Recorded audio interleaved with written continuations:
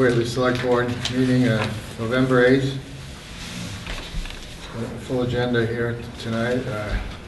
First item, approval of minutes of October 25th. Move to approve. Second? All those in favor? Aye. Okay. Next item, comments from the public. Anybody? Comments? Dan? Just a quick one. I noticed we can use our emergency management townwide robocall system to make sure our water bills are paid on time. Yeah. But we don't use it to notify residents of another break-in, be vigilant, watch your neighbor's house. You know, I don't understand why we don't utilize that more for what I would consider important stuff. Well, the transfer station comment was on there too. Well, So we use it for I think Dan's point Yeah. is that we use it for any number of things, not necessarily always for emergency management. Yeah. And the fact that there's been another break-in in town, and the only place you hear about it is at the transfer station, speaking of which. I didn't even know about that. So. Yeah, I rest my case. Well, do we have any sort of system where a citizen can submit an idea? Because I think it's because it occurred to nobody to do that. And I guess I would. How about the chief of police? It should be a conversation that I can have with Chief Savini, whether, and I want his input as to whether he thinks that it's a prudent idea. Yeah. He does put stuff on Facebook. Not, of course, it's not a robocall, but Yeah. stuff And he thinks about. that page needs to be updated on a more frequent basis. I'll talk to the chief. It's just a thought. Right. But Yeah. we might. I mean, we've only had the ability to do that for a couple of years. So, and then every time you turn around, you're hearing of a new thing that, oh man, that'd be really great to get that news out by a robocall. So some of it's just because we haven't. It's relatively new, and I don't know if we have really any kind of mechanism where someone can submit something and say, hey, can we get this out in a robocall? It's really just been handled within the office. We're such a small town that that's not been. But I guess maybe the person who actually makes the robocalls is Lynn. Right. I guess, is it possible to just ask her, what does she think about trying to, like, what would be a reasonable sort of system for someone who thinks, hey, we should get that out on a robocall, to call in, whether they're a citizen of the town, is some town related, should we have any guidelines as to what goes in? You know, if it's crime related, maybe it should be through the police chief, maybe we're not selling advertising time to companies. I mean, we can have policies like that, I think, if we, because I think it's such a, I mean, we pay the same whether we use it or not, right? Correct. We pay the same for, if we call everybody every day. Every day. It would be really annoying, but it would cost us the same as calling people once a month. That's Well, right, but my concern would be twofold. A, you don't want to call people as, you want to keep it as infrequent as possible because... Right. No, absolutely. No one listens. Right, but to reach the balance. But I would argue that we don't want the general public to think because they think it's a good idea, there may be a variety of reasons why it's not a good idea to put out a call. Yeah, so that's why I think we might think about a policy, see if there's any other towns that have a policy or a mechanism. We haven't really needed one because we're small, but maybe it's time. Contact us. Yeah. But the other thing, Like Dan is. To remember, that doesn't reach everybody in town, so you got to do more than just the robocall. If it's something urgent like the police do, they do something about break-ins on Facebook and even on the town. I know, even on the town website, but still you're not going to get everybody because not everybody has a computer either. So I bet all the water bills will be paid. Yeah, right. Actually, it won't be. Yeah. So it's not going Somebody will forget. reach everybody all the time when things come up, I guess, but we could try. Okay. Anything else in the public? Okay, moving on. Next item, tax classification hearing for fiscal year 2018. I'm going to read the legal notice if that's okay. Okay. The Select Board of the Town of Whately will hold a public hearing on Wednesday, November 8th, 2017 at 6:00 p.m. at the Whately Town Offices, 4 Sandy Lane. for the purposes of determining the current year's tax allocation between the 5 classes of taxable property: residential, open space, commercial, industrial, and personal property. For more information, contact the Board of Assessors. Frederick Orlowski, Chair, Select Board. This was in the Greenfield Recorder on Saturday, November 4th, 2017, and posted in the town offices. Okay. So all we're deciding is whether all the classes should have the same tax rate. Yep, and the purpose of the public hearing would be to gather any input from those in attendance who would offer suggestions as to what the board might decide. Right. Okay. I guess I don't see a problem with this. We've been doing this for years, and I don't know if we ever had a different tax rate, right, for the commercial especially, I guess, is the next Yeah, biggest item, but. I personally don't see any reason to change it. Maybe I'm going to be ostracized from town, but I think we should be encouraging commercial development as opposed to creating deterrents to commercial development. And if we change the 1-to-1 ratio, that's a deterrent. Right. At the same time, we do want businesses to pay their fair share, so it doesn't make sense to go the other way and Oh, of course, business right. rate lower. So I'm happy with it as is. Is there anybody in the public who has an opinion they want to air? Okay, I have a motion to accept this classification. Second. Those in favor? Aye. Yeah. We have to sign Yeah, something? this would require your signatures. Okay. Just Fred, right? Well, There's only one space for one, so yeah. It's just Fred. Last year it was just, I don't think, why don't we have everybody sign it? I think it could, Okay.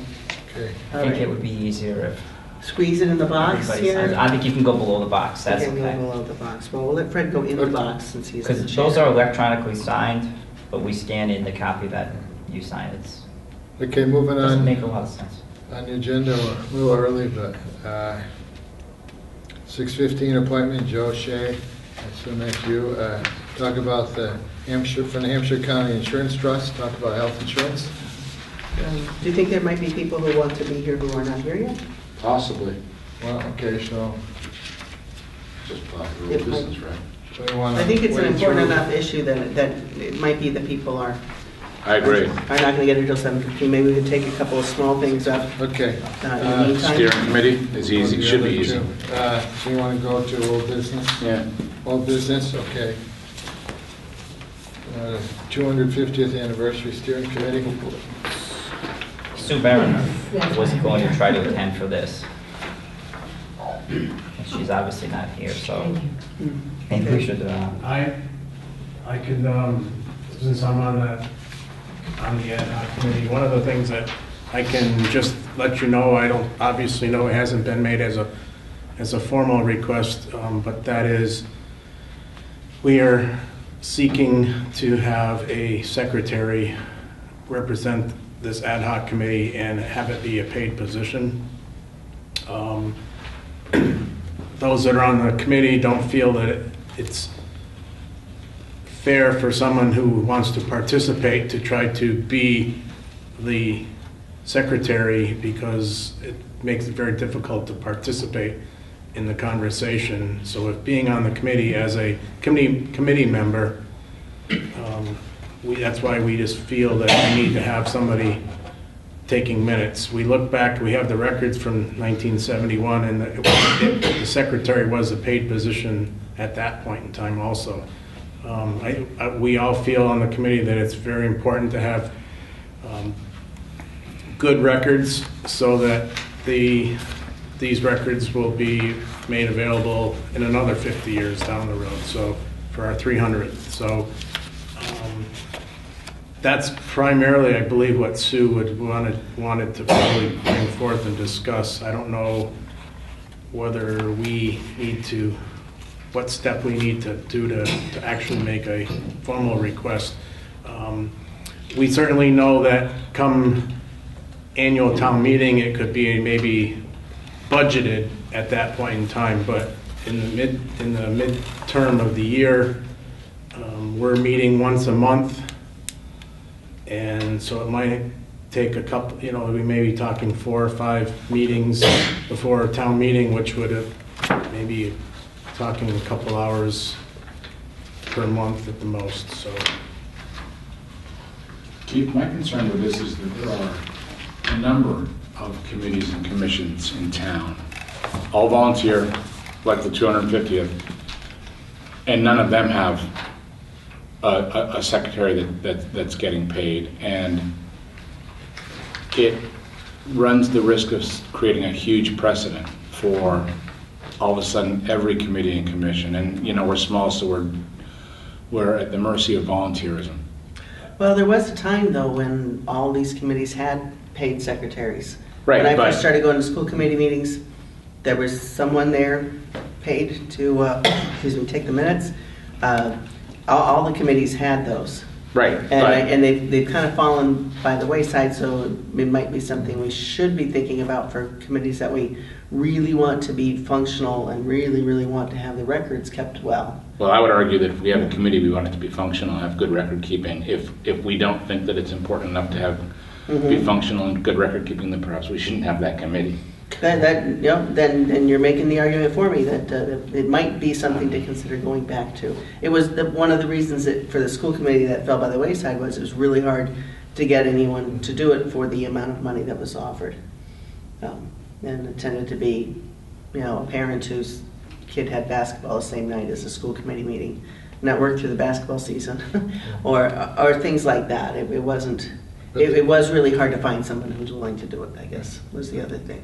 But there's still, like Johnson's saying, a lot of committees that have their own secretary. I guess I'm on some that, somebody's volunteered to do the minutes. It's going to be an added expense to our operating budget, I guess, to do that. Maybe that's something we could, or Brian could try to figure out if we wanted to go that way. What's the cost going to be to our budget? How many committees and commissions are there in town? What do you got, 12, 15, something like that? I guess Yeah. 15, More, at 20. least. At least, yeah. And they all meet monthly at the very least. Right.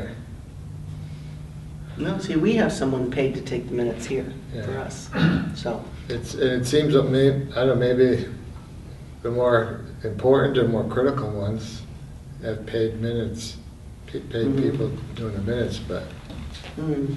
planning does. Could we find out CBA. how many committees do have someone who gets paid to take the minutes? So we could maybe bring this up again next time and see if if it's something that we can afford for a committee that's not going to be around all that long, won't be a long-term expense. Jim, do you have? Yeah, the library trustees, we record all of our meetings. We have a tape recorder. Yeah. So the individual who is a trustee can fully participate in the meeting and then transcribe the notes at a later time. And that's worked well for us for years. Oh, okay. But, so who transcribes in the part of the committee, or is it library staff, or? No, one of our trustees One of your just brings trustees, a okay. little tape recorder in and we record the whole meeting. You realize that you probably should be saving those tape recordings. I'm just saying, if they're made, they're public record, and Yeah, maybe they are, I don't know. I've never been in that position where I had to. I'm just saying that then people are going to say, well, I want to make sure these minutes Yeah. are reflective of what actually happened. And kind of related to this, the other concern I have is not all the committee minutes get on our website. And either they're not submitted to be on, or staff here doesn't have time, I guess, to put them on. I don't know. It's a work in progress. I think it's the former, I think it's the former. Former, okay. If we could just step back from the issue of a paid recorder secretary, but in terms of the nature of the committee as a whole, and whether it has, as we get closer to the 250th, if there's going to be a desire for that committee to be able to spend town funds. If that's true, we should look at formalizing the committee. Isn't formal Well, now? it's an ad hoc committee. The board hasn't appointed anybody to any. Oh, I agree with that. at this point. Oh. It's an ad hoc. We asked for volunteers, and then the volunteers got together and Right, but, Started oh, meeting. so that's not official enough to say, hey, we have a committee we need volunteers for, and people step up, or? I don't think it's formal enough for that committee to, for instance, have a annual line item in the annual budget. Oh, We should at least vote on the membership. Okay. and that usually happens in No, it can happen January? anytime. I mean, no, there is a meeting though where we go through and we go through all the appointments that we have. Right, that typically happens sometime in June, because we're In June, doing it okay. for the. But we can fill So we spots can do anything anytime. in between. Right, Yeah. anything in Right. between. I was gonna say, if it's coming up in January anyway, that'd be, So whatever that process is, you're interested in forming this, making this committee more formal, Mm. appointing members to. I would think so. So one of the issues is that do we just want to appoint a steering committee? I think that you guys have talked about sort of a 5 to 7 Yeah, member seven, steering right. committee who are Mhm. the people who are providing direction to the, I don't know, it's 20 to 30 The other greater- people who might be on smaller committees under the steering committee. Yeah, I think Try to- that was kind of what came up with the last. Okay. You know, and getting to Keith's question, once you formalize it and once you give any committee a budget, I guess in theory, as much as I'm not sure I'm in agreement of paying a secretary, in theory, a committee or commission has discretion over their budget. Right, because every committee is shown in a budget They, sheets with they can do with that money, token amount for. Yes, the select board signs the warrants, but I don't think you're gonna right. go. And then they just have to answer to town meeting if people at town meeting say, wait a second, what are you doing?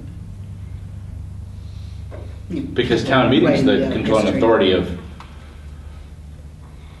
they're the legislative body, we're just the executive I mean, I body. see it similar to, for instance, the housing committee.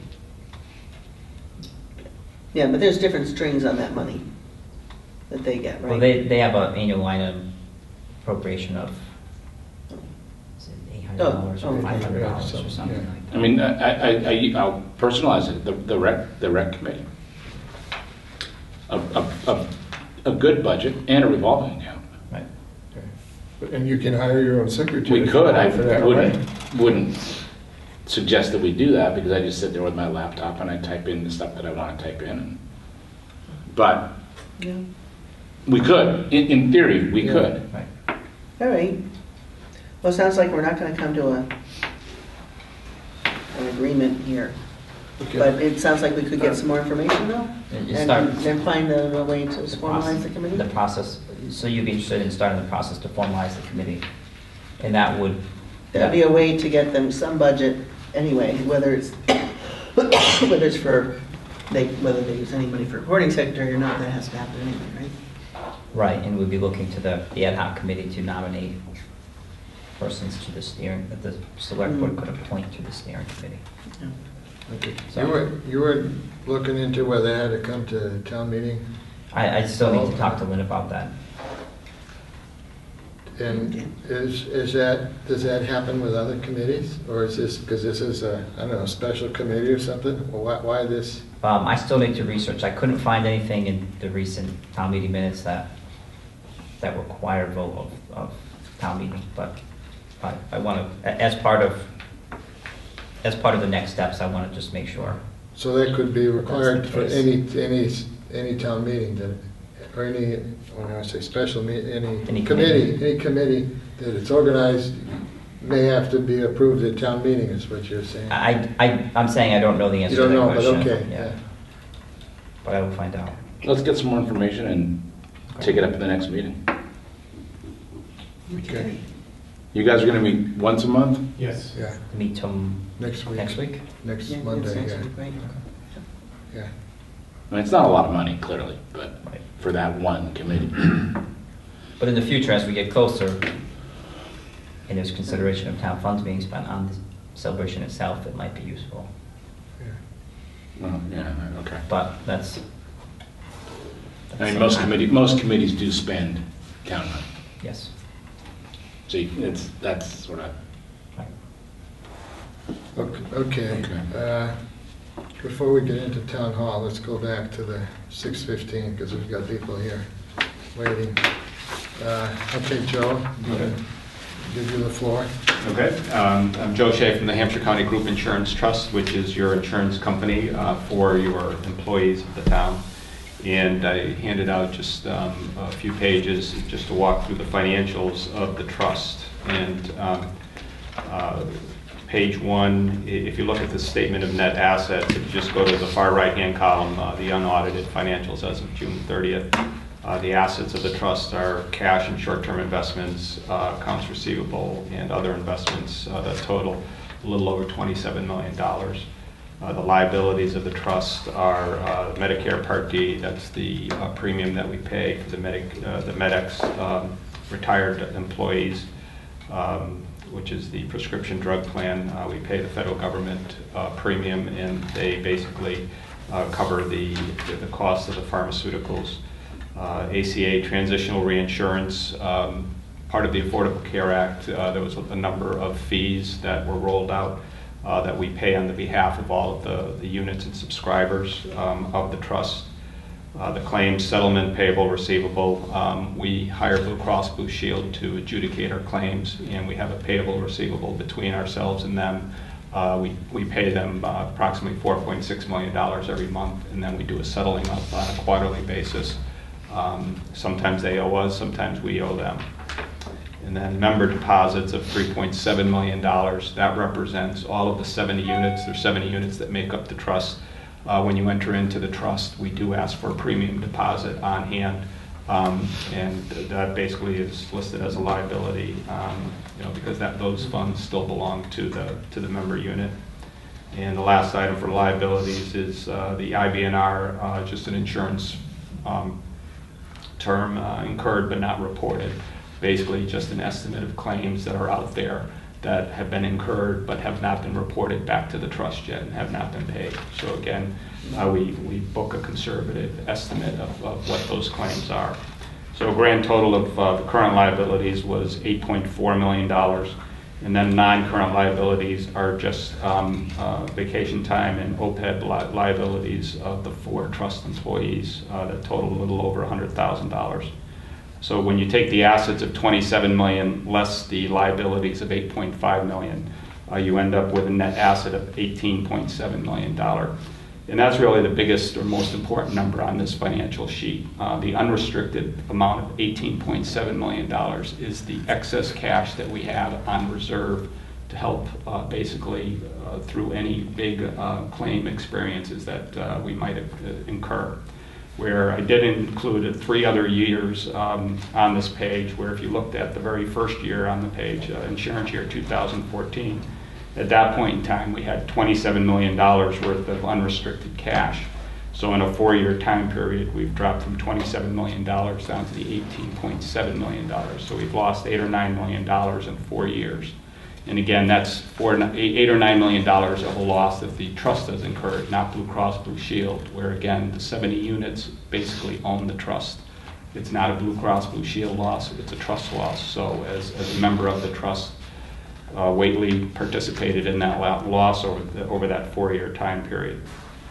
And what's happened over that 4-year time period, probably the biggest factor that's driven this loss is pharmaceuticals. We've seen our pharmaceutical expenses double in that 4-year time period. They were approximately $5.9 million a year 4 years ago, and now they're approaching $12 million a year right now. Where does that show up on this chart? Again, it's part of the whole claim process. So again, when So it's this line. So when you see 27 million dropping to 18.7, part of the expense. No, okay, I understand that, but this number came from the ones above it. So when you say the pharmaceutical price increases, which line is that affecting here? Assets, liabilities? Well, it ends up impacting the very bottom line, which is Well, okay, where are the expenses? but where are those expenses about pharmaceuticals and drugs that you might be paying? which of these other lines under assets? Probably not. Under liabilities, which of these liabilities is the one that's going up? That's causing the problem? Again, what you're not seeing, this is just net assets and liabilities. What you don't see on this financial snapshot are complete premiums coming in the door, less all the claims going out the door, leaves you either a positive or a negative number. And over the And last that 4 positive or negative number, does that show up on here? Well, yes, I mean, you Where? well, you see from... I'm just asking a question. I'm actually pretty good with numbers. No, I know that. So I don't understand why, if it's an increase in cost that's causing 27 million down to 18 million, Mhm. why isn't that number that's causing it on here somewhere? Or Again, this is why just a isn't- snapshot of assets and liabilities, not the operating Right. expenses. Do you have a P&L? I'm sure you have it. Yes, we do, But but you can bring I did not bring one, no. Because that, what Joyce is looking for would be seen in the It- P&L. Okay. But it should I also imagine. be here. If Yes. if you've got a reason for this number going down each Yeah. year, then it should be buried maybe, but it's in one of these other numbers above it. And you're not able to tell me, or not willing to tell me? No, Joyce, I'm I don't- going to break in because I Yeah, think... I don't understand. That number would not be seen in this That's type right. of a chart. The number would be seen in a P&L and What's your P&L? Profit and loss. Profit and loss. And So why? the profit and loss is the Because, state. you know, going to your point, what you don't see in here at all is the premiums coming in the door on a monthly basis either. You have premiums that come in the door to the tune of $5.5 to $5.7 million a month, less the claims. So the claims being actual medical claims and pharmaceutical claims, administrative fee claims, reinsurance fee claims, reinsurance fees, and So the that net of all doesn't those. come under, like, claims payable, or See, the all claims, these, do you understand? Yeah. No, and- Because you're claiming that Medicare, or the pharmaceuticals are causing this, you know, roughly $9 million Mhm. decrease, and you got these numbers from here, Mhm. so that's why I'm asking. Right. But I'm not also, again, and my point is, I'm not showing you the income side nor the expense side. I'm showing what the asset change is. Can you show those to me? Yes, I mean, I can show you, I mean, we do maintain That's monthly sort of- accounting records that, Right, that on that's a sort of monthly Point that I was basis. making, that Yes. Right. that's very helpful, because, again, when I sit on boards, and we have our financial statements on a monthly basis or quarterly basis, depending upon, or the boards, when I have to present these to different clients, they want to see cash flow, they want Right. to see P&L, they want to see, you know, any number of different Sure, statement of accounts. sure. So that, for me, would be very helpful Okay. to see that P&L, because that would answer what your monthly revenues are, what your net monthly expenses are, and what those expenses actually are, and where the revenues come from. What's your diversification of revenue? No, that, and that's all accurate, and that is provided on a monthly basis to my executive committee. When I come out to select boards, I usually bring this financial snapshot just to show where we were 4 years ago from the unrestricted cash balance to where we are today and what the driving factors were. But what you're asking for, Jonathan, wouldn't the bottom line from that information be shown here in the annual? Like, for It example, would yeah, not. member No, accounts how you got there receivable. would not. It's just No, assets not how and you got there, liabilities. but, okay. What the P&L will show is how you got to this bottom line. Yeah, but the bottom line on, say, the P&L sheet, isn't that going to be one of these numbers on here? Yeah, that's my point. No. Should- No. Because, for example, member accounts receivable is on there, it keeps going up, it's up to like 3.6 million here, starting from less than $1 million there, so that's going up.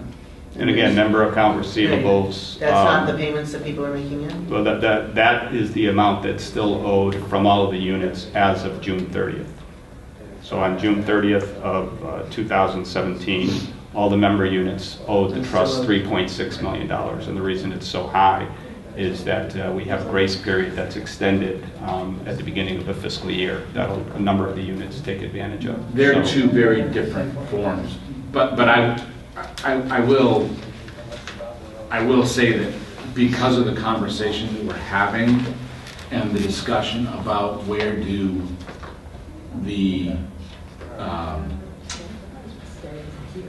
we go in terms of our employees and what they're paying, the P&L is a really big part of whether we say this is a good direction or it's not a good direction. Just the assets, it's an incomplete story in my book. Okay. Okay, can I ask, on your investments here under assets, what are your investments in, if you could say, and how secure are these investments? The investments are approximately $9 million are within a variety of bank CDs, local banks. The other about $9.5 million is invested in bonds and stocks. And the trust does have an investment policy that we follow. And the investments, especially in the current 9.5 that's invested in both stocks and bonds, the bonds are primarily U.S. government to high-grade corporate bonds. Of the $9.5 million, about $1.5 million is in the stock market, and usually it's AAA rated kind of stocks. Those investments themselves this calendar year have done very well, just because again the stock market itself has done very well. Who is your money manager? Mike Czerzinski with Wells Fargo, Northampton. Okay. Do you have more here? Okay, no, just if I could, just going back to, again, the couple driving points being, again, the pharmaceuticals have increased significantly over the 4-year time period. And then just the Affordable Care Act in the last 3 years, since the Affordable Care was rolled out, the trust has paid on behalf of all of the units $1.2 million worth of taxes and fees, where again, it's taxes and fees that you don't see, you don't really hear about, but again, the federal government has levied them on basically anybody that has insurance. And again, that's again more cash that basically was taken out of the trust over the last 3 to 4 years. Page 2 is just a snapshot going back to 2000 of just the rate increases that the trust has seen. Again, going back to 2000, I would point out during there was a time period from 2011 to 2014 that the trust didn't see any premium increases at all for a 4-year time period. And then they did start accelerating over the last couple of years to this past year, where again the HMO went up 9.4% and the PPO went up 10.8% during that time period. And as of 2018, the MedX plan, the retirees that participated in the MedX plan, we saw the very small increase that will take place on January 1st, 2018. It was only a 1.7% increase. And page 3 is just a report that we used to do for the state of Massachusetts, where the state ended up getting rid of this form. What they would like municipalities that did not participate in the state GIC plan, which is their group insurance commission, which all state employees belong to, and a number of municipalities also participate in. They wanted a municipal group to compare your plan to the state plan. And it's not a very good apples to apples comparison, just because the state plan has 7 different insurers in there. There's a lot of different co-pays and deductibles that also a subscriber would have to pay. And so basically we would compare our premium rates against the most actively used plan within the state GIC plan. So for the town of Whately, and this is through June 30th, 2016, if you go to the close to the bottom, the annual savings, by just doing a pure premium comparison, the town of Whately saved approximately $61,000 by participating in the trust versus using the most active plan of the state GIC. Now, when you say the town of Whately, is the corollary to that our employees also saved? Correct. Yes, this is just pure premium, and where the employees actually save even more are on the co-pays and deductibles, because all of the plans within the state GIC has co-pays and deductibles. So again, if you were participating in the state GIC plan, you would be not only paying your premium, but you would also be writing out checks for these co-pays and deductibles. You're saying right now there are no co-pays and no deductibles. Right now, the only copay is a $15 or $20 copay to a doctor's visit. Other than that, emergency room, but there are no copays or deductibles if you were hospitalized, if you had outpatient surgery, if you had MRIs or anything like that. There are Right no now, co-pays for that at all? none. What about physical therapy? That would just be considered an office visit, That would be $15 or $20, correct. So over the last 2 years, basically landed us on page 4, and 2 years ago, the executive committee, I report into an executive committee of 9 members that are part of the 70, and then there's an insurance advisory committee that all units have a membership in, so Whately has a membership at the IAC. So approximately 2 years ago, we started the discussion of should we start looking at or having a discussion around making some kind of changes to our benefits. We knew that we were in a time period where rates were starting to accelerate. There was no rhyme or reason why the pharmaceutical expenses literally exploded. And that was happening to all of the groups or units within the state of Massachusetts and really within the country. So when we started those discussions, we asked, what did the 70 units want in regards to potential changes? And it was loud and clear back that they did not want a GIC-like plan where you would have both deductibles and co-pays across the board on everything. And over that 2-year period, we kept talking and ultimately landed on the column that you see with the arrow, which was voted on in both July and October. And would go into effect on July 1st, 2018, where we would be rolling out co-pays on a number of services, primarily being the inpatient admissions, surgical, outpatient surgeries, MRIs, and then also a deductible just on prescription drugs. These changes would save the premium increase to the tune of about 5.45%. By implementing these, we'll be able to save 5.5% effectively, which means we'd be able to keep any premium increase for this upcoming year at a much lower level. When you say save, you're not reducing, you are just minimizing the Correct. increase. Correct.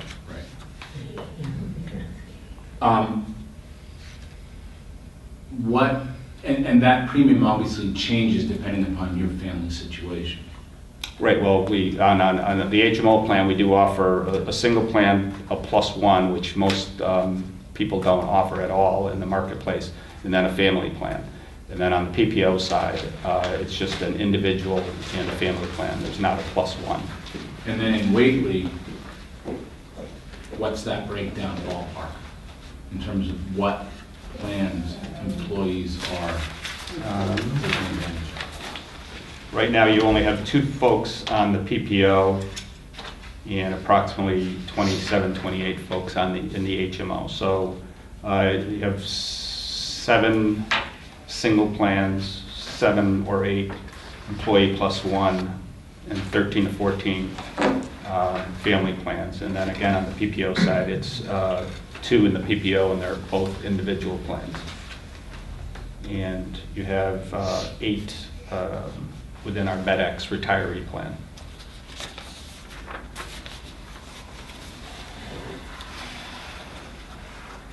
So again, we had the discussion, we had the vote, and the changes that you see here on page 4 would be the changes that would go into effect on July 1st, 2018.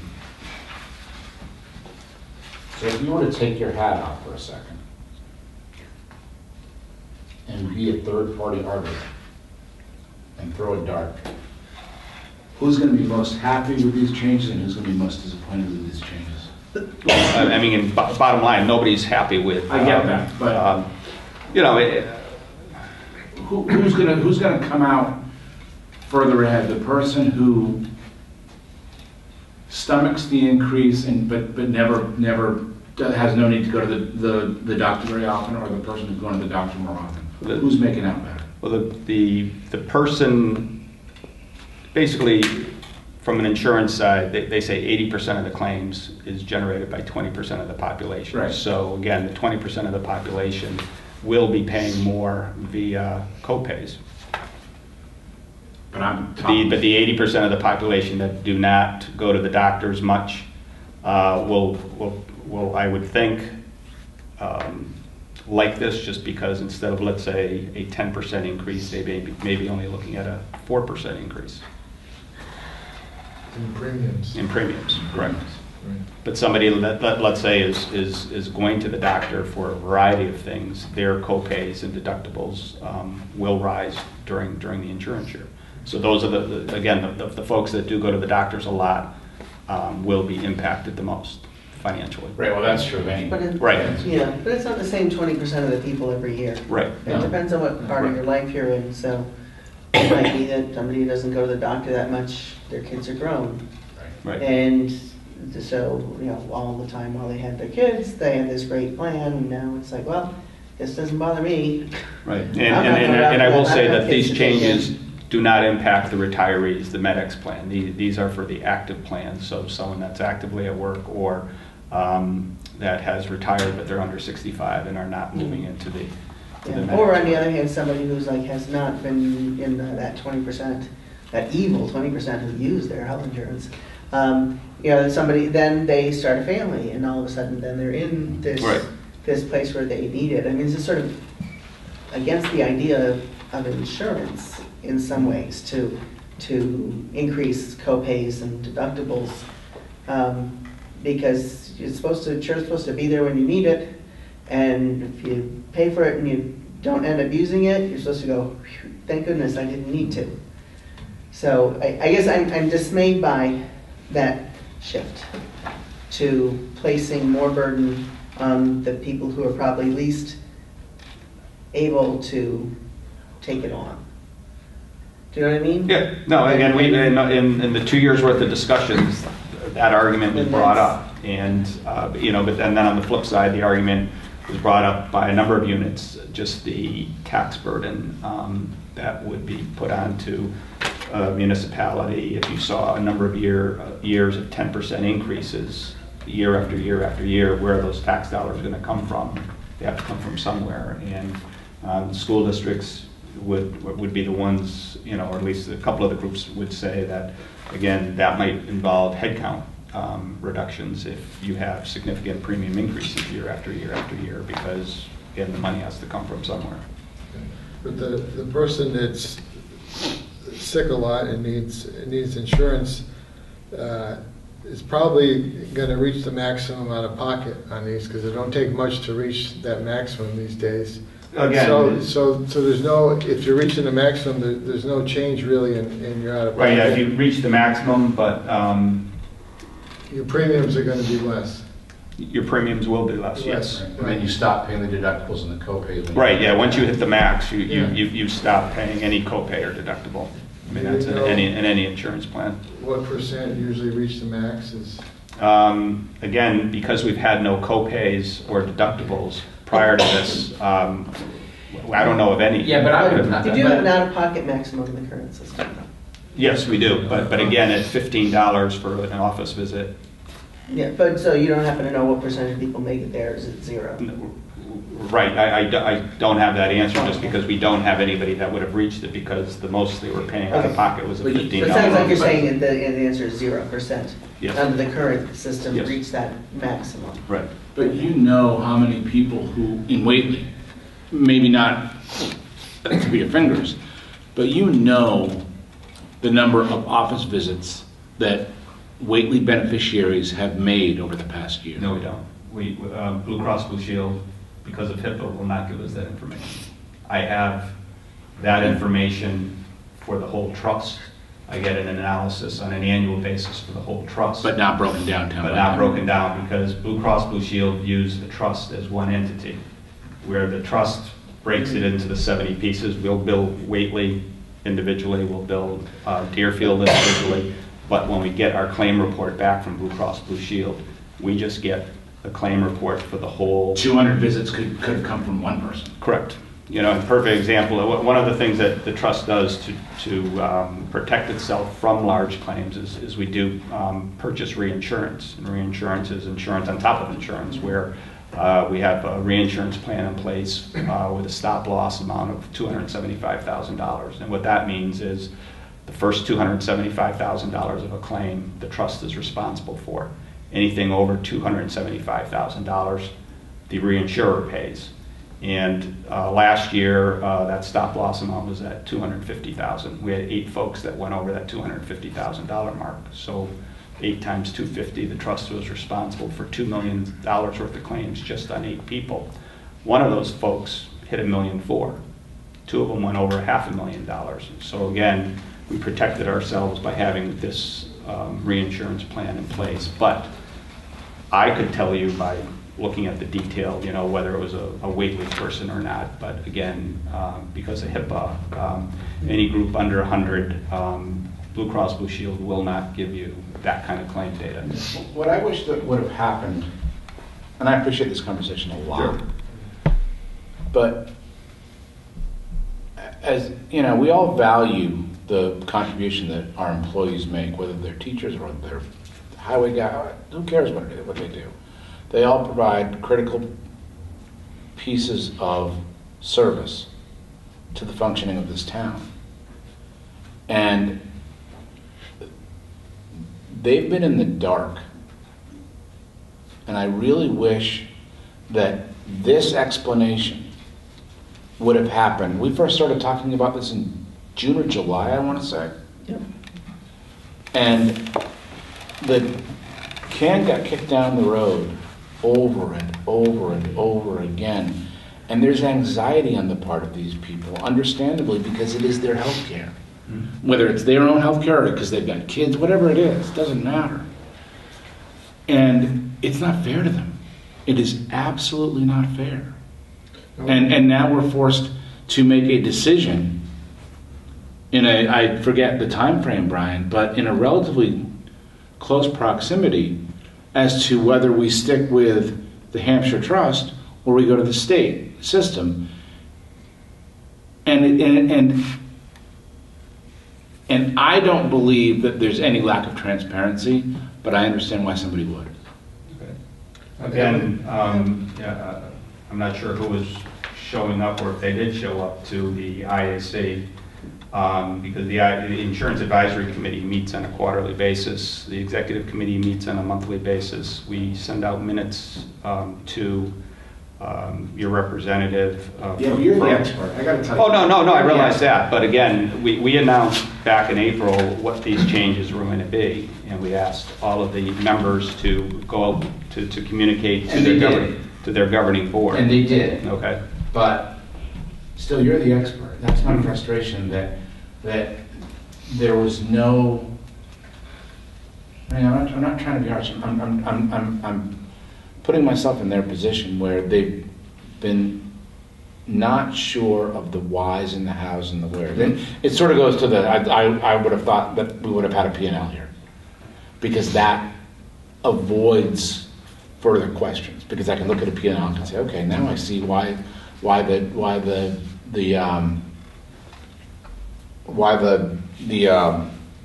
current assets are lower than they were 2 years ago.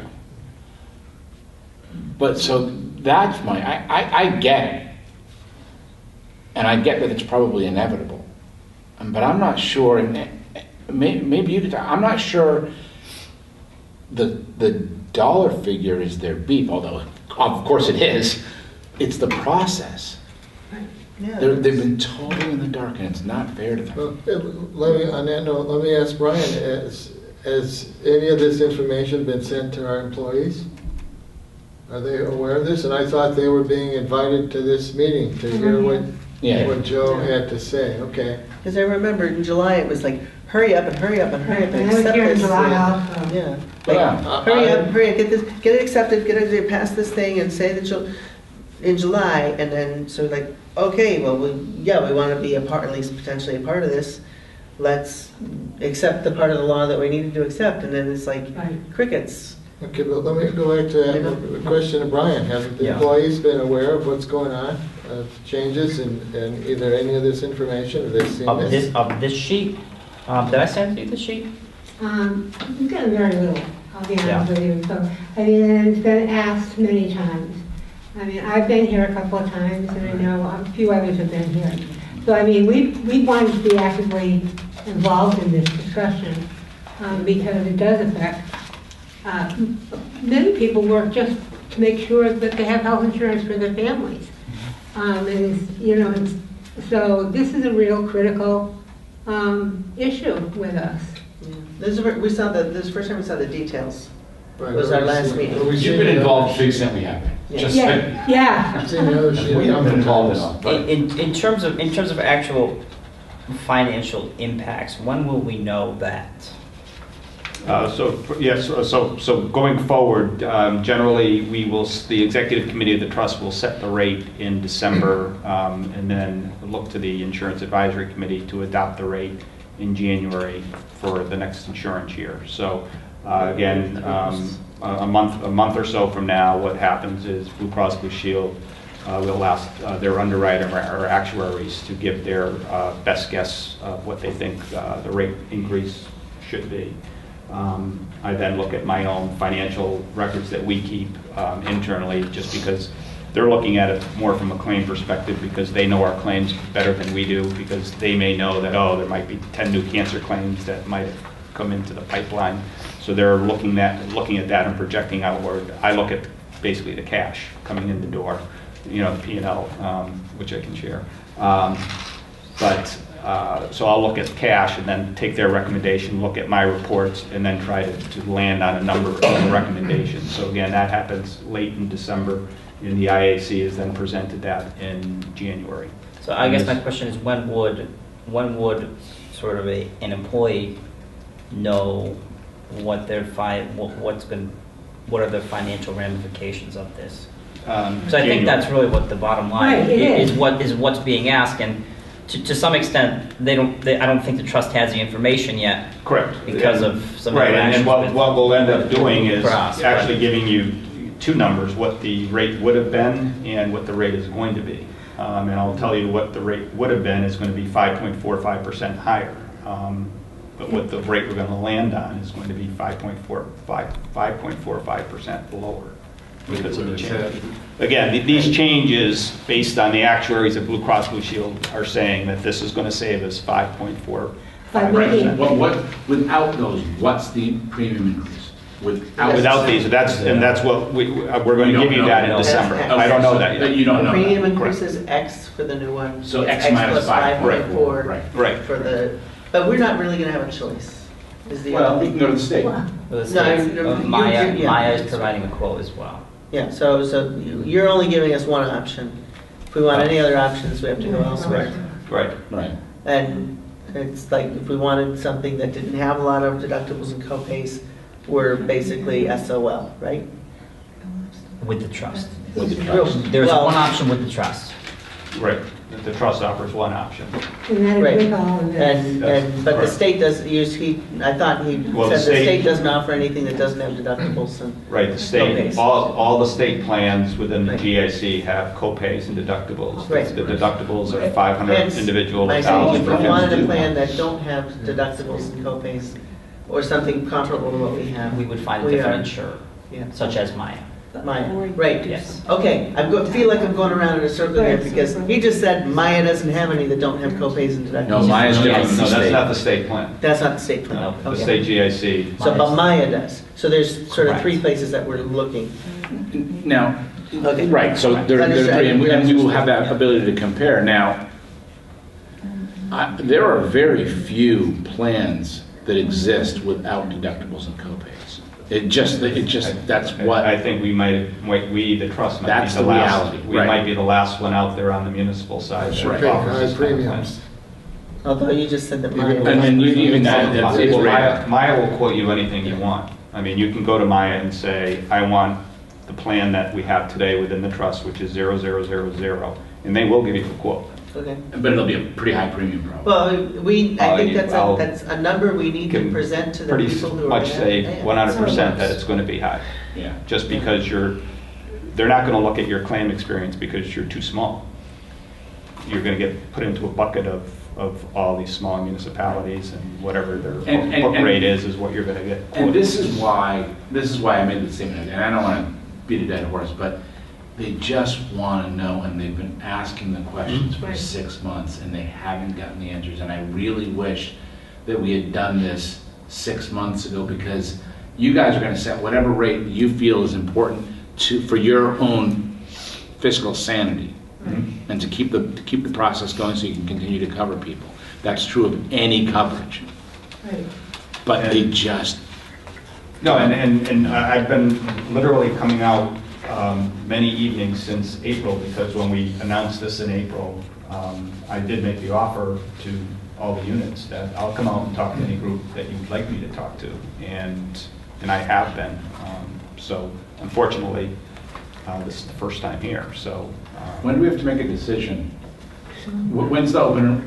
It's not open Because enrollment. Well, I mean, if we go backwards, Well, contractually, you have to give, if you're to leave the trust, you have to give the trust 90 days notice, so you'd have to give us notice by April 1st. By April 1st. Correct. And does that coincide with the periods for Maya and the state JT? well, we would need to know yes, we would need to know which path we're going down when we have to go through the process. Right. So, And because it's bargaining with units, there's other time considerations too. Okay, so we'll hear more about this in future meetings, okay. do we think that we'll know those premium increases before? We'll know those premium increases before the 90? We'll know those before? Yes, you'll know the premium increase by second weekend, or second Wednesday of January, I think is the 9th or 10th. Second Wednesday. Second Wednesday of January is when the Insurance Advisory Committee will be meeting, and we'll be presenting the rates. It's a meeting night. Okay, yeah, before we finish the topic, you had something you wanted Yeah, to I guess present. my concern is that, this has been tabled a number of times, Right. because of lack of information. And here we are down to the crunch time.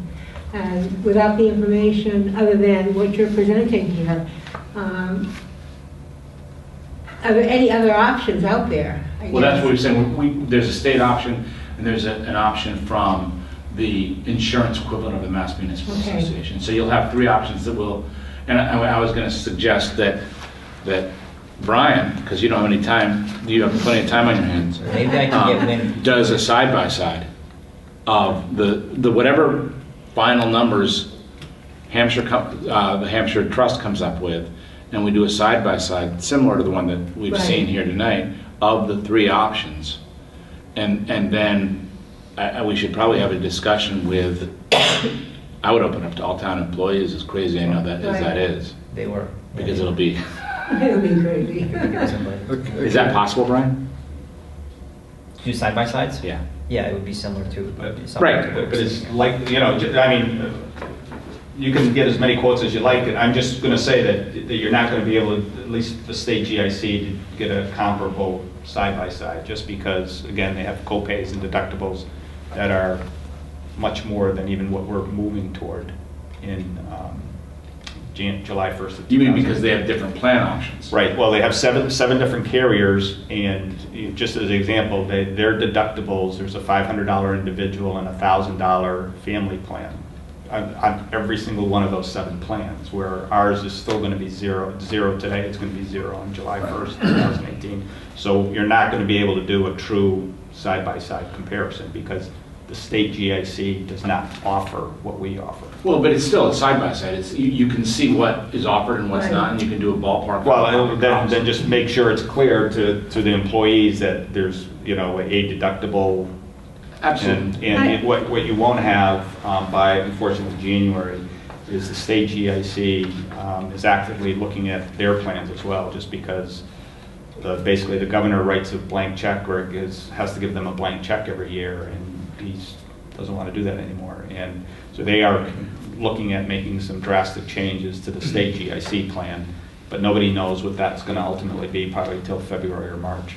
Okay. But we have, I guess my question is, so this plan, if it were to be implemented, would go in October? No, July 1st, 2018. July 1st, 2018. So we're looking at that this decision is going to happen pretty quickly, this discussion of the plans. And then it's also going to be presented to the employees. Yeah. Our insurance went up, almost 10%. Yeah. I mean, people weren't really complaining about it, to be honest, because they were happy with the coverage that Yep. we have. And that's the truth. You know, I think people are willing to pay for the insurance. And we've heard that from a number of our units, where there's a group of the 70 units that said, we don't care, you know, what the percentage increase is going to be year after year. And then Well, they'll eventually care. Well, They will. but the majority of them did care and said, okay, what are the options? You either keep going with the rate increase, or make radical changes to the benefits, or you do something in between. And we landed on something in between, where you know, these benefit changes we thought were modest compared to what let's say the state GIC offers. But you're also saying that it's going to increase by 5.4%, right? No, these changes are going to save on the premium by at least 5.4. Okay. So you don't know, they don't know, We don't know what the increase I is guess going I'm to be. just trying to process Right. this. This has been a long day. Oh, yeah, so for example, if the premium increase were going to be 10%. Right. On keeping everything the same, they're saying the changes would make it be only a 5% increase. Right. It would still be the increase, but then it would be Right. additional cost. Yeah. Yes. So, yeah, and I just pulled 10% out of the air. No, and I Yeah, yeah. understand that, George. And I do. you I'm not trying to be represent- difficult here. No, we just want to be clear. Yeah, I do, and like I said, this has been going on for months. My concern, and Joe has no control of it, but Joe opened up the calendar, is that the state, it doesn't sound, in his opinion, doesn't sound like the state's going to have their numbers before March, Right. maybe April. No, it's before that. It's the way their calendar falls. They have open sessions basically to the public starting sometime in February, and they usually have them closed by end of February, maybe the first week of March. Does that mean So you- everything isn't finalized with the state. This is the state GIC plan. sometime in March. Until I'd say the first week of March. Maya is completely different. Maya you can go to and get. So I guess my point is, you said that we need to go thumbs up or thumbs down with the Hampshire Trust by April. by April 1st. Correct. That gives less than a month for this town to decide what's in the best interest of our employees. And it would be wonderful if we could actually have a conversation with our employees rather than just saying, this is how we feel it's going to go. And that's just not user friendly. No. Well, and I will say, you know, the state GIC plan is going to offer something a lot worse than what we're proposing here. And Okay. Maya is your really other option unless you go with a standalone insurance company, which would be highly recommended against. Okay, now, you represent the teachers? is Yeah. that- Okay, or Whately Elementary School? Yeah. Okay, I understand. You, Emily? Pardon, no, I'm not Emily, no. I'm Lois. Okay. And your last name, just for the minutes? Lively. Okay. So a fourth option here for those of us that are self-insured is $700 a month for a mediocre plan or $1,400 a month for a family plan. Both quite mediocre. Just to put things in perspective here. None of it's cheap. Yeah. No.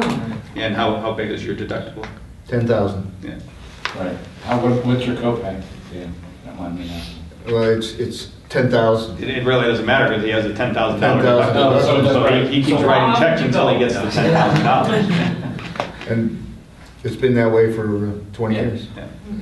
Okay, let's move Thank you. on. You're welcome. Thank you. And I'd be more than happy to come back. Oh, I'm sure you will. We'll let you know. Okay, get back to our No, I don't. Schedule I have to appointments. think this through. Councilman Duke. Yeah, A lot of Jim has information. a You have a library trustees meeting. I was gonna ask Judy if she minded. Okay. Okay, going Maybe we back, should ask her, yeah. to our scheduled appointments. Judy, do you mind if Jim goes first? No, not at all. He's got another commitment, so. No. Go. Okay, Jim, you're up here for, talking a preservation grant for the Town Center Veterans Memorial. Right. Brian had contacted me a week ago, making me aware of this matching $15,000 grant from the That's incredible. State Historical Records Advisory Board. And we talked about the condition of the current Veterans Memorial, which I think we could all agree in this room needs a lot of help.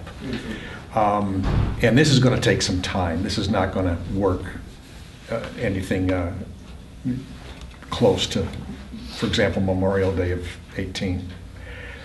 We know that there's work going on with the Conway's landscape design, with the community center. And we would like to put together 4 veterans on a memorial committee to be involved in what this is going to look like. And I might add, the design is pretty generic. It's pretty simple. The hard work is the research on what names go on those memorials. That's the real labor here.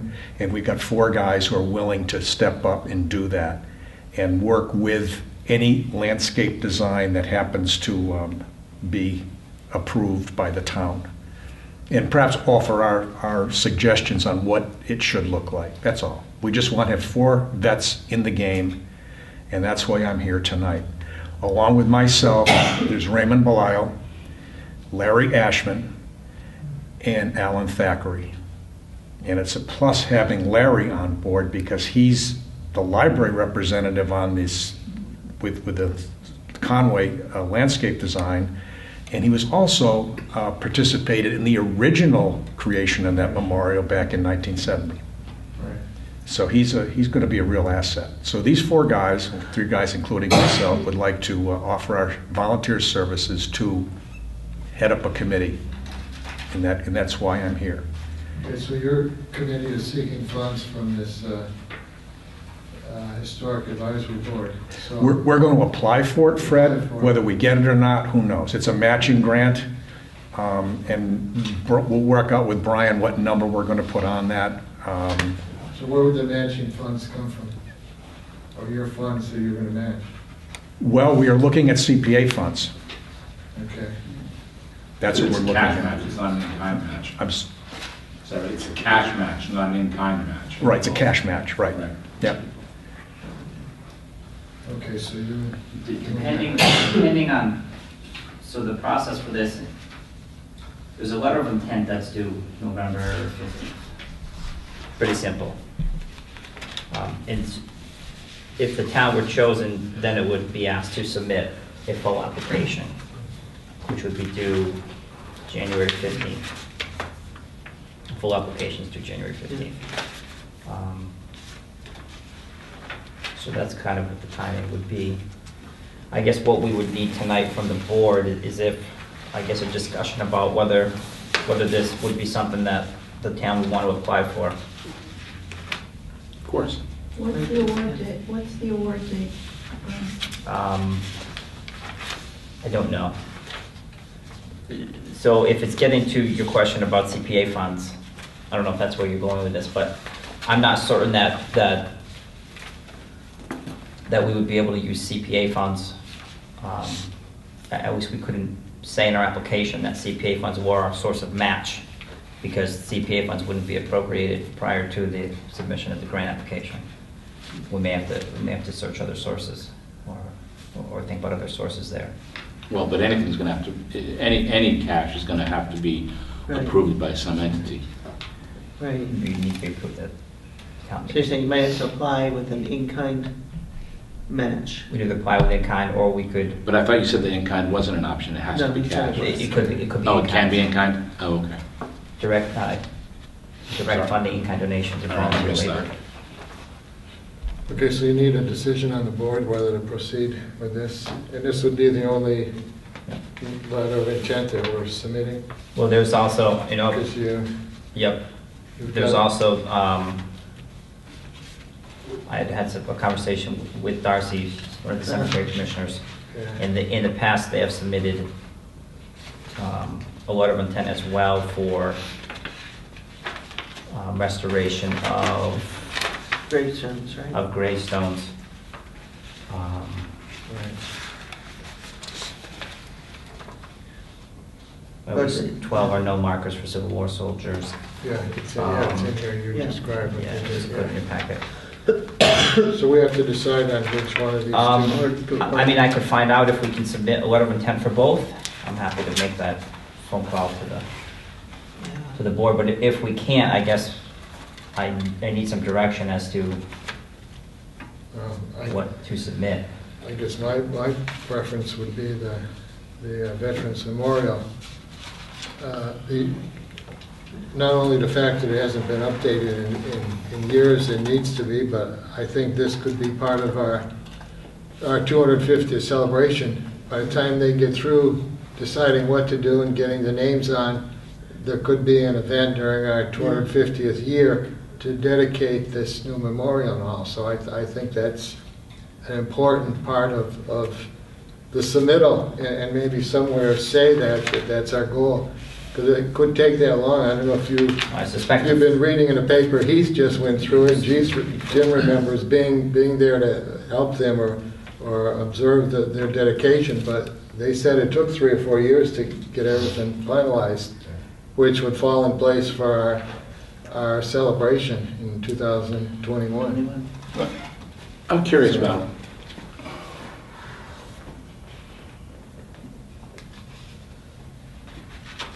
is it possible to think about moving the memorial to the cemetery and create, and I'm just thinking, I'm blue skying this. I may be crazy on about 5 million levels. But if you created a new memorial somewhere in the footprint or just outside the footprint of the cemetery,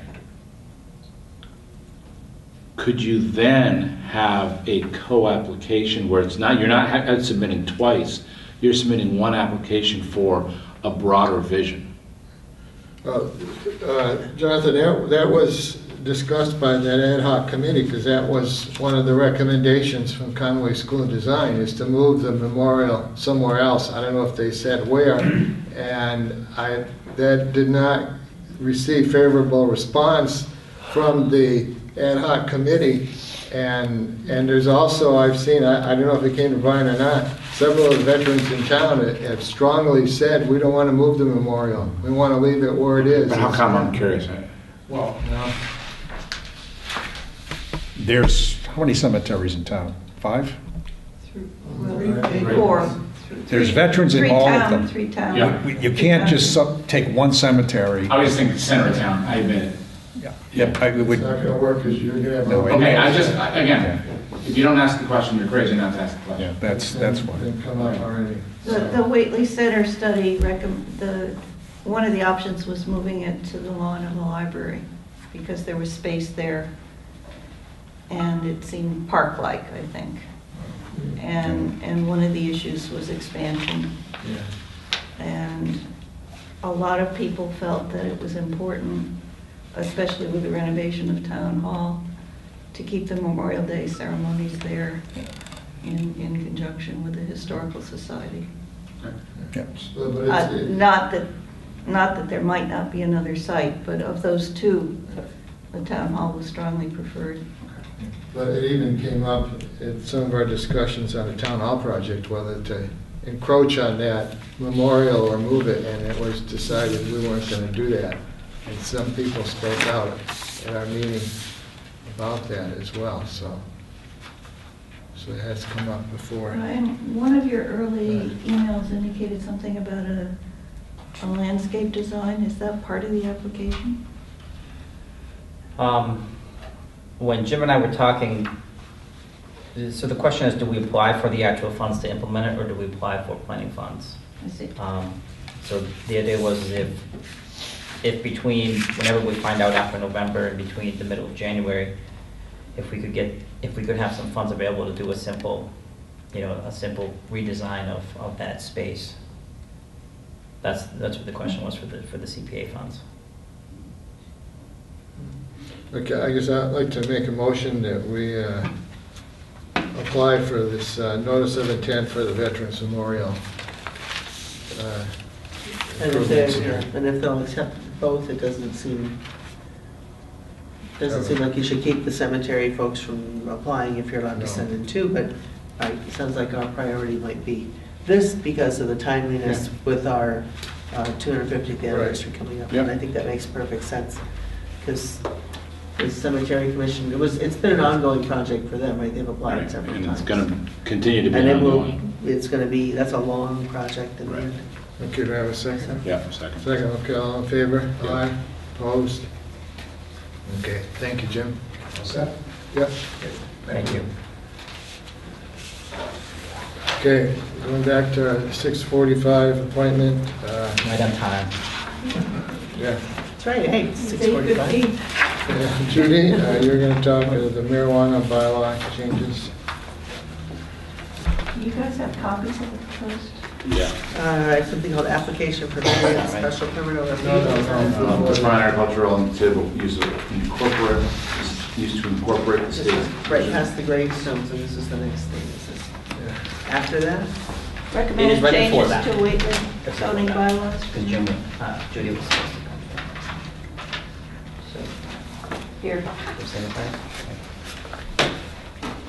I have one in color, it'll make it The easier. shred, even?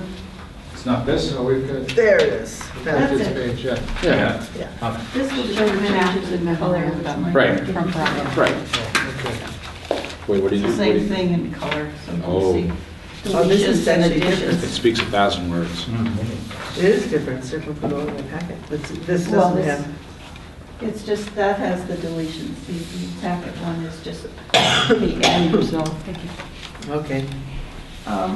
Before you get started, could you explain what RMD and ORMD and DHP stand for? Okay, I'll get there. What I would really like to do is step Okay. back a bit first, even Okay. beyond that, because I think it might be helpful to know what we're not proposing as well as what we are. If you've been reading the papers, you see that other towns are proposing moratoria on recreational marijuana and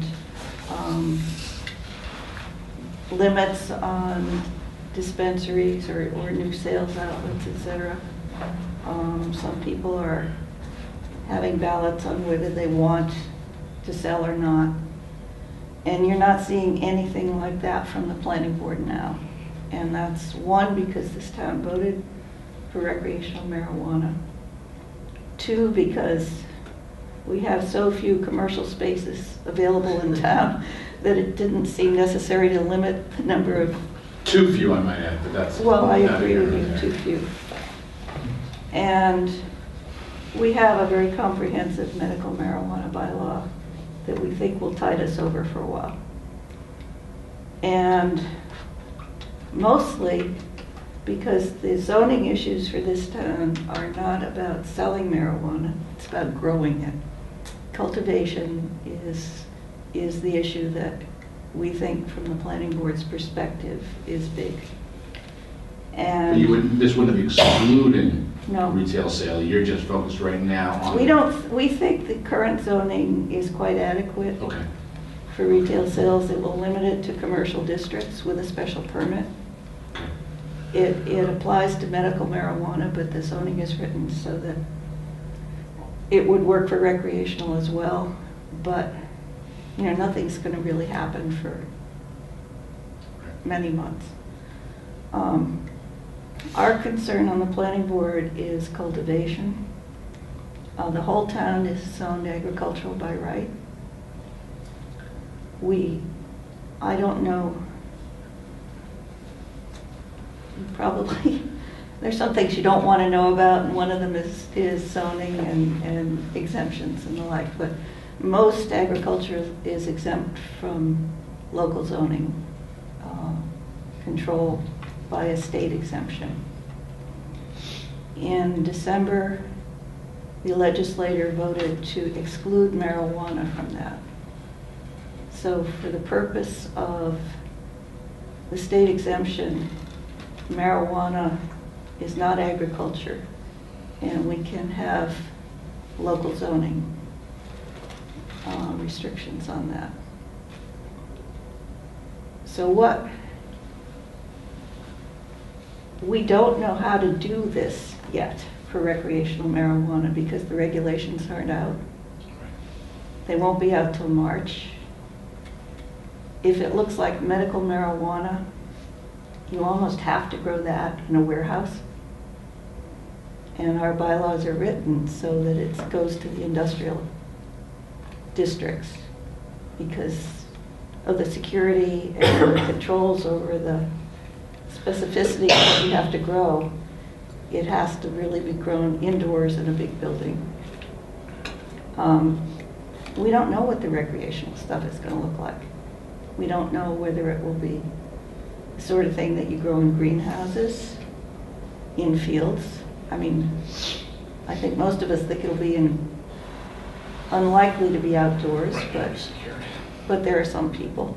We don't know what the security constraints will be. For medical marijuana, they're huge. You have to have lights all around the perimeter. You can't screen it. So with zoning, you're always balancing the right of one property owner is against another. And you're trying to do the best for both. So hopefully, once the regulations come out, we'll be able to try to come up with some regulations that really work to allow cultivation while protecting abutters with, maybe with screening, setbacks, whatever. But we can't do it now. So what we are doing, and trying to do, is to update the current bylaws to get across this idea that, hey, marijuana is not agriculture, so that the local farmers are aware of that. But we could, the state law allows us to, by town code, say that, no, we've decided it is agriculture. You could, and Deerfield did that. Right. Because last time I checked, it's grown, with seeds and soil and water, which is the same way that you grow an ear corn. Yep. We could. If we say that it's agriculture, then you could put Costco-sized box stores over every field in Whately, and we couldn't stop it. Well, but that depends upon the security regulations. It depends. No. If it is defined as agriculture, we can't control anything. So it could be grown across the streets in here in all the buildings if you want. It's agriculture. And you have no way to protect the butters? Have no way to protect But the butters. it can. But if the state says you still require X, Y, and Z security measures, that supersedes the agricultural piece. Okay, but a box store has plenty of security. Now, the problem is, if we define it as agriculture, we can't screen abutters, we can't protect them from lights, we have limited control over setbacks. We have great difficulty getting in runoff, water control. So, I am very, very surprised that some local towns have done that because I think I think they have chosen growth over a balanced approach. What would be the difference between someone wanting to grow marijuana and someone wanting to open a distillery? I mean, you have abutters issues, you have all the same issues. You have all the same issues. But it strikes me that, and again, I'm just looking at this from let's be fair here. It strikes me that we are placing a higher level of what's the word I'm looking for? We haven't done this yet. Control, I understand that, but we're looking to place a higher level of control over one legal vice more than another legal vice. You raised a ticklish issue because we have been concerned for some time that there are a lot of businesses that are, quote, farm businesses that maybe aren't. And that's a whole nother issue. But what we can do is operate within the limits that the state has given us to operate under. Yeah, I'm struggling though, Judy, because You're ahead of us because we're not there yet. well, but I get it. But we also, we do know certain things. Let's say that we have very entrepreneurial farmers in town. We know that Whately grows a tremendous number of potatoes. We know, and I'm doing a hypothetical here, we know that one of the main ingredients in vodka are potatoes. So if all of a sudden someone wanted to, instead of selling all their potatoes to Lay's so we can sit on the couch and eat potato chips, that potato farmer is now going to they're going to build a distillery and they're going to use the potatoes for distilling vodka. That's agricultural. Yeah, but you don't have to build a building around the potatoes and have the potatoes grown indoors. I get that. Okay, so and it's not alcohol until it goes into the distillery and gets processed, whereas marijuana, the raw materials are the things that are causing the security problem that. But we have farmers in town who have very large warehouse-looking buildings to grow raspberries and sprouts and all these kinds of things. Same thing. And we had no control over whether, she's just pointing out that it's a legal substance. And that. So any of them farmers could grow this. Could we not But the require thing them we to don't have have- to go to a special permit? No, we can't. You can't require them to, even if Not it if still it's is not agricultural? Who is them? I'm sorry. Let's say Norris comes to the planning board and says, I have a state license, could I get a special permit to grow marijuana in my secure warehouse? It's still not agricultural, he's just looking for, he'd have to go to the ZBA, the Have to whole get a special process. permit, yeah. But, And I'm not saying I'm against any of you. There are differences between okay, marijuana and other this is the agricultural discussion plants. we want to have next year when we propose a recreational marijuana bylaw. All I'm doing at the moment is amending our medical marijuana bylaw. Yeah. So if it's not agricultural, is there another term for that? What is? Well, it's medical, it's marijuana, it's cultivation of marijuana. For your RMD is a retail medical dispensary, and an ORMD is a off-site registered medical dispensary. And ORMD is an off-site registered medical dispensary.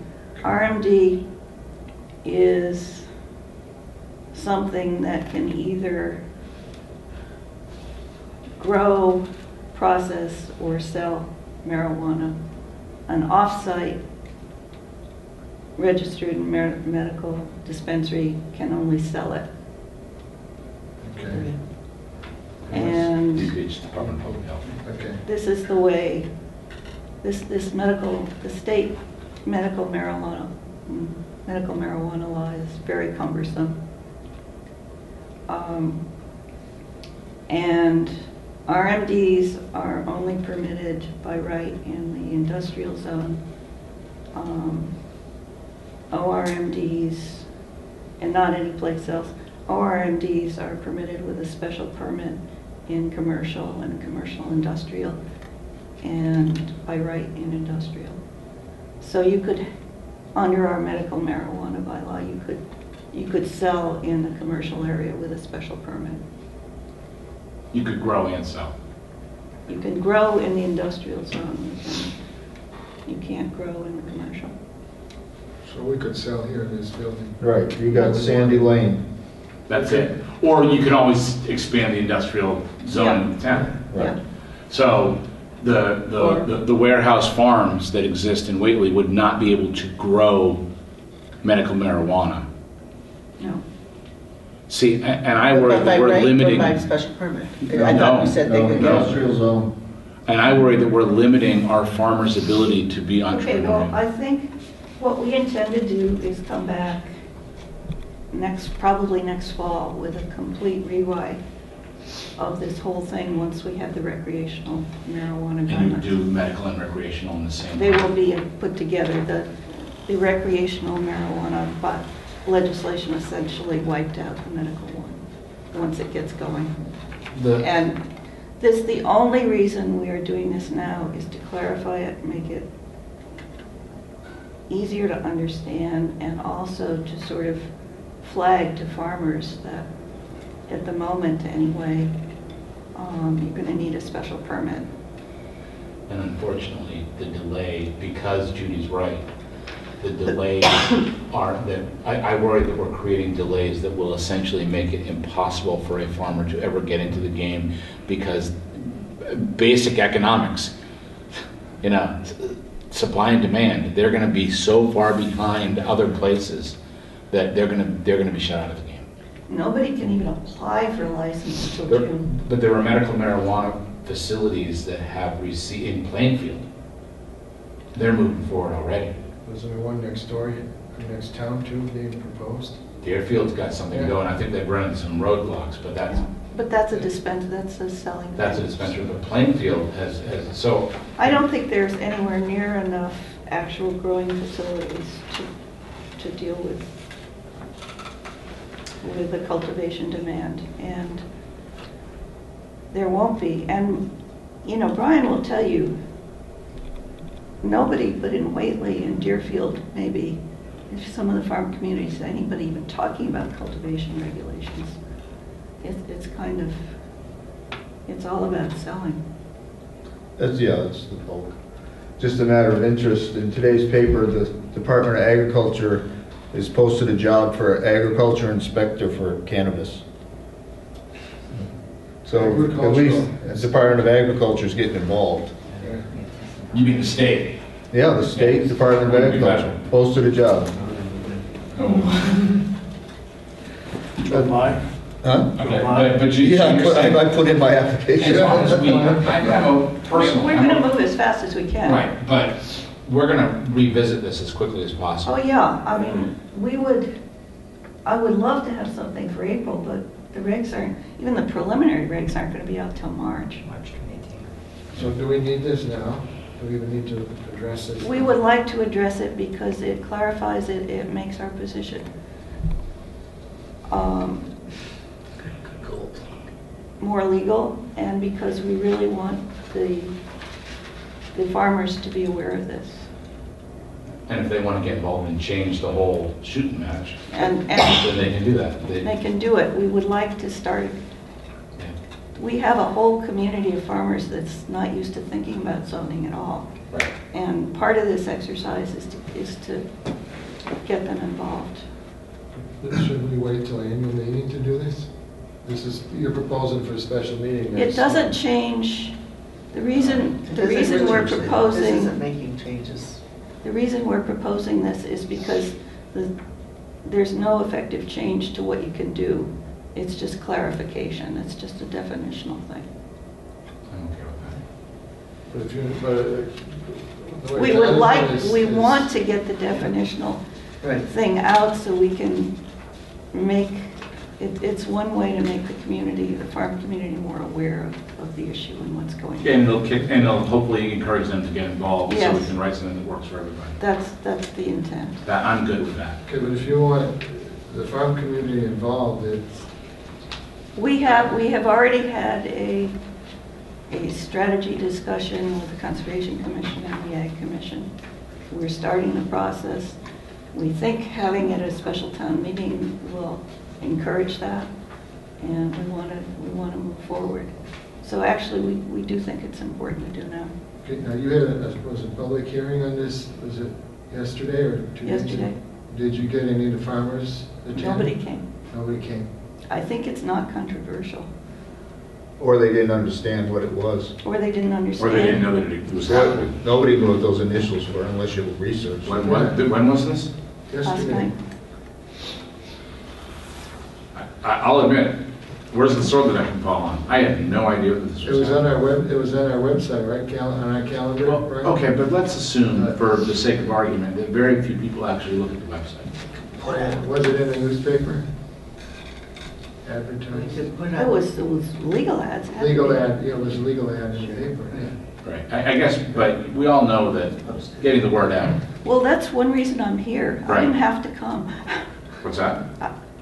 We- Yeah, I get, and I appreciate it. I just, I mean, Okay, Yeah. but- I am here to start trying to spread Right. the word. Let's get a robocall out on this. Well, I guess my concern is, again, is going back I to. think having it on the special town meeting agenda will do a lot for that. Yeah. It may, I think you're gonna get more people, more, say, the farming community out at the annual meeting rather than a No. special. Because No. typically we. We want them involved before then, please, Fred, because we would like them to start paying attention to the guidelines and maybe even going out to some of the public meetings with But the this- Cannabis Commission. So Does what this would, affect our local farmers? no, this change doesn't affect them at all. Right. Down the road, Yeah, no, down the certainly, road. but this doesn't, to Judy's point, it's clarity. That's all it does. Right.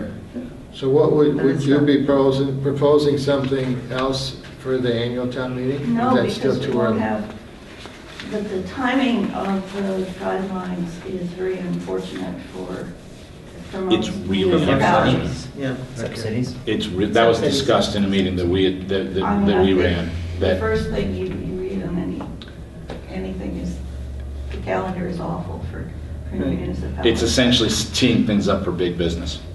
Yeah, okay. Really? Our state does that? Ooh. All right, that was supposed to stay in my thought. And I don't say that critically of big business. I just, it's teeing it up. It's very exclusionary, but that's the way it goes. Okay, so Brian, what do we need to do here? We need to act on This this is or? just for, Yeah. it will be on the warrant, you Yeah. need to approve it. This is informational. Okay. Okay. And I think Brian has some other, I don't know whether this is Um, time. Well, I think we'll probably talk about it at a different meeting, but one of the other items we need to consider, Bob, that we need to consider is whether we want to, let me start again. Towns can impose an additional excise tax above and beyond what the state imposes on marijuana. I vote yes. On both the growth and the retail Sales. sale. That's the bugaboo.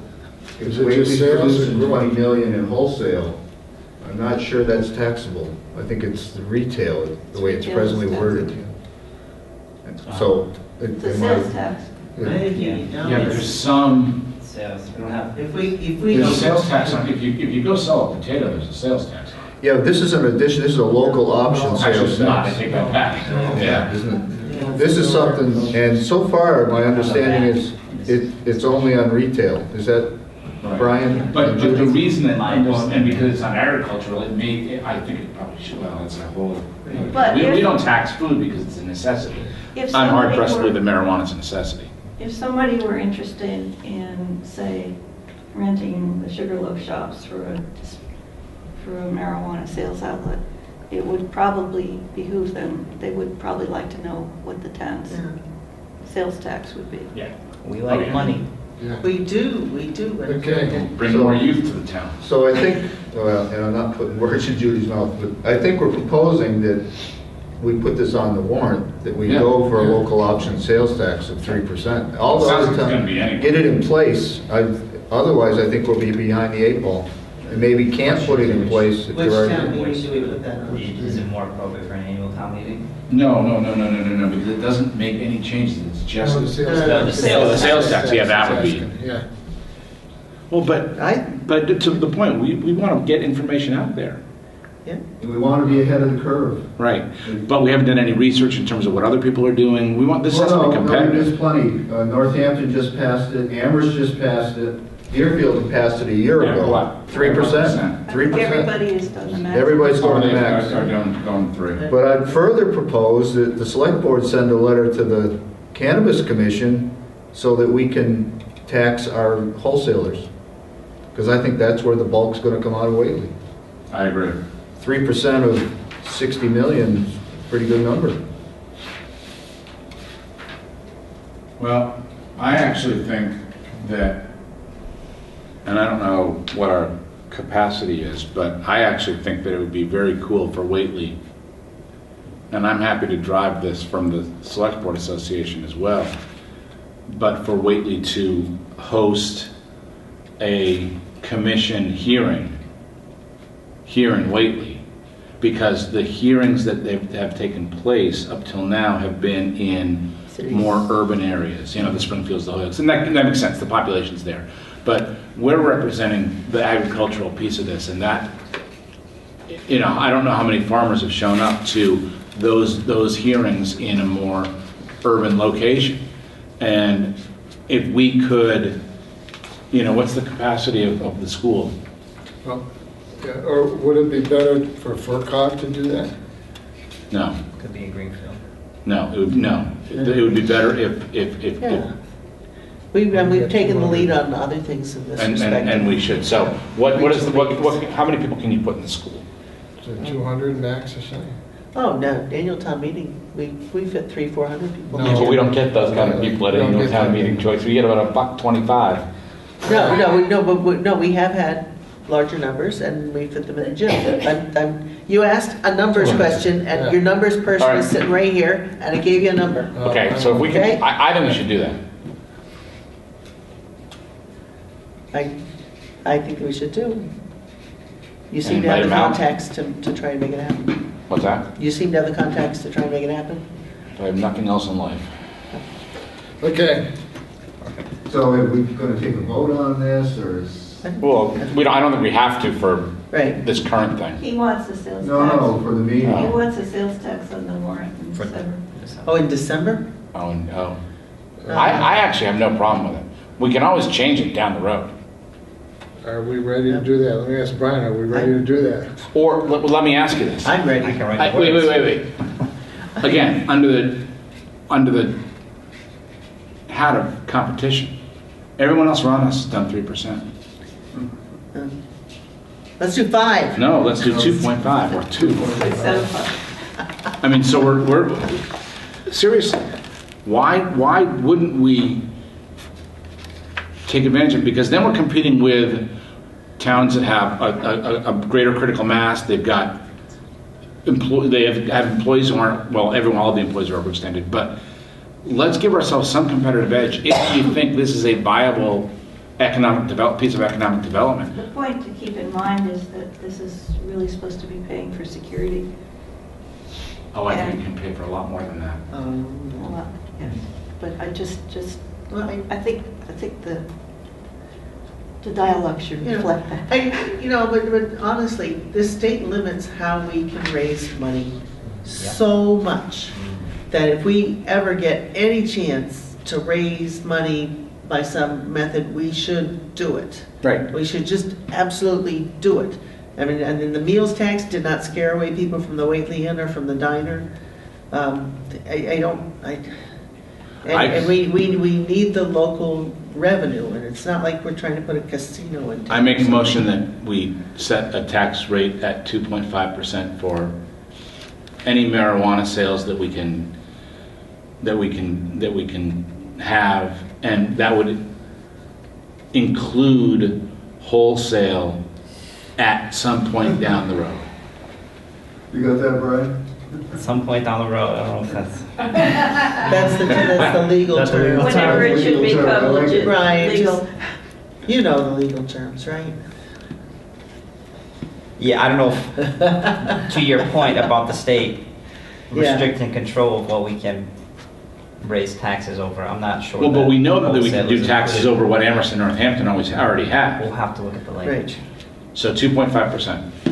I think town council might have a little problem with voting something that's not legal, but Why is it currently, illegal? I don't understand why it's not legal. the wholesale. The part. wholesale part. The Oh, wholesale okay, then eliminate the wholesale part for a second. We can revisit that. That should be a topic at your It should be. other meeting. 2.5% retail. Our reporter left. He needs a second. Oh, sorry. Why not 3? I don't want to argue about it right now, so I'm not, I'm. Because it's going to be Sugarloaf Shops and No, the dry we next- don't have to approve the warrant until when? Next meeting, Next meeting. So we've got till next meeting to figure that out. correct? Yeah. So this is something you want, I feel you like as- it just got sprung on me. And That's I a fair haven't really point. had time to think Fair about point. it. Yeah. And so I'm not seconding it right now. Okay, but I'm going to make a motion next meeting. And I'll be prepared. Okay, that's fair. Okay, moving on. Please. We talked about the steering committee. Can we just go back to the steering committee for 1 second and see if Okay, Yeah, because, Susan. Susan wasn't I here? heard I missed it. oh, Yeah, yeah. we did earlier. Hey, you did a good job for I me. said you would Oh, come. absolutely. Keith voted you in charge. That's no, right. no, no, no. And it didn't, I think we gave her, like, how much in a buck? Ooh, you got me money? I think you were gonna pay us. I think wasn't you were really gonna sure, say though. that was probably. I think we tabled it, didn't we? The future, No. well, we're gonna look at it. And making the committee more official. Right, and That is the Brian first was- step. Brian was gonna look at whether it had to go to town meeting to establish a committee. That could have a budget and spend money. But we Right, can so, continue to have. as an You ad can hoc. certainly- Well, right. Too much ad hoc. And the point that I made is there are a lot of committees and commissions in town where we don't pay anybody to take minutes. And if we suddenly allow somebody to do that and just say, yes, of course you should, it will be precedent setting. And so it's not just the cost of paying someone to take minutes for this special commission. There will be a snowball effect and every commission will want to do it. And so the cost will be more than just $25 a month. I understand that. The thought behind having someone take minutes, though, wasn't for someone specifically to take minutes at our monthly meetings.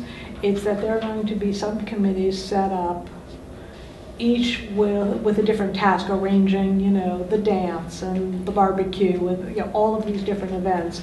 And not that I expect a secretary to take minutes at all of the subcommittee meetings, but it's more a matter of consolidating all of the information. So if every subcommittee submits its minutes, it's somebody to keep records across the board of everything that's done, both for this process and also for reference for 50 years from now.